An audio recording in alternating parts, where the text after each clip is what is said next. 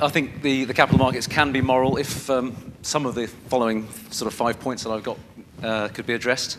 So more socially focused.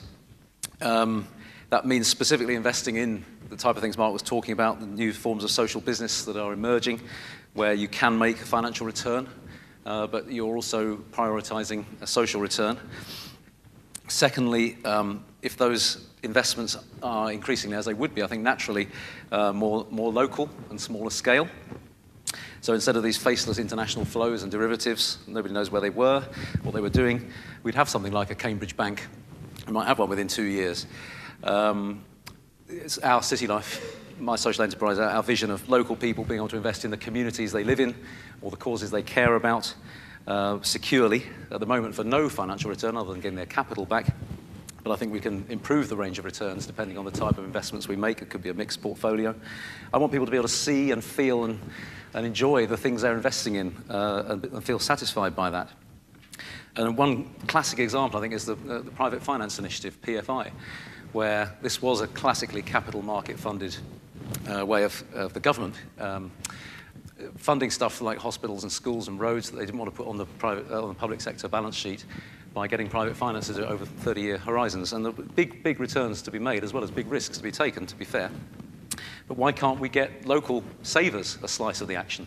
Why can't our pensions be in PFI-related schemes? Because nobody else is investing in them at the moment. They're all suffering from the credit crunch or the debt comeuppance. Local reinventing of these type of schemes, I think, is going to be essential. Thirdly, really, we do need to fully cost the returns or the externalities of any investment. So we were looking for the positives, but we also need to price in all the negatives so people really know what they're buying, and that needs to be measured better. We want all businesses to be triple bottom line rather than the single bottom line, purely profit maximizing ones I was talking about earlier. And that means adding in social and environmental costs and benefits. I think then the capital markets will be much more naturally likely to fund the sort of things that encourage human flourishing. So that needs an alliance of regulators and far-sighted funders to use these techniques like social accounting, social return on investment, and Mark and others are engaged in that sort of world as we speak, thankfully.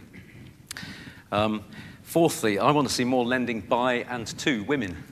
There's a wonderful example in Bangladesh of subprime lending to very, very poor people who turn out to be astonishingly good repayers of their loans. And the reason it works, and Mohammed Yunus, who set this up, is a Nobel Prize winner for his pains, is that he decided to lend almost exclusively to women, and only if they would form borrowing groups to back each other up and guarantee each other and help each other out when one hit a problem. And this has been fantastically successful because of those two brilliant decisions he took, about 98% repayment rates, millions and millions lent, tens and hundreds of millions now lent, and people coming out of poverty as a result of very small amounts of credit. So microfinance, that could be used in this country. Why don't we try it? It's been tried in some places, but it needs to be given a proper push. In Iceland, women are helping to rebuild the financial system, which has been decimated, and there are lots of articles in the national press about their values they're trying to bring to it, and just 2 or 3. Risk awareness, we won't invest in things we don't understand. Profit with principles, not just economic, but social and environmental impact. Emotional capital in due diligence is the culture of the prospective investee company, an asset or a liability. It's not just about tokenism, but it's about bringing the right values into the investment community and decisions we're making.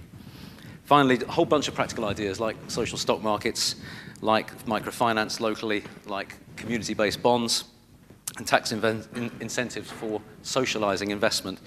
And as Christians, I think we need to take inspiration from great biblical principles of stewardship, the Jubilee, the cap on inequality that come round every 50 years, limitations on excessive interest, and so on. All these positive examples I want to infect the mainstream financial system with so the market itself can choose a better way.